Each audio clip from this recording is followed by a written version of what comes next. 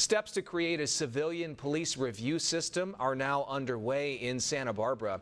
This comes after protests, allegations of injustice, and a call to defund the police.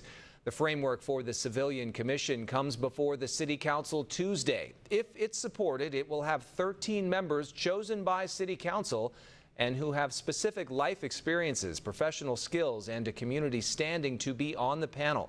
The cost of running the commission, its meetings, and staff support has not been calculated.